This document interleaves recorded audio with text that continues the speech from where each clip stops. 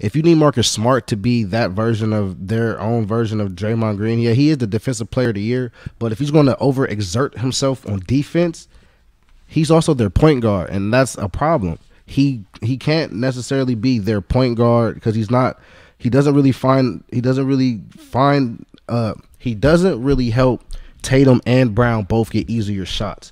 If he's doing all of that on the defense, I just think he's going to struggle on the offensive end like he's been doing. And then he's going to start selling, trying to chase Steph around, trying to chase Poole around, trying to chase Klay around. Regardless if Klay's you could call it a slump. I just think Klay needs to find his stride. This is the NBA Finals. It's a new level, and he ain't played at this level of basketball since the last time he played basketball. It's been literally against the Raptors. Years. The last time outside of he came back this season, but the last time he really played this type of basketball was against the Raptors, and that's when he got hurt.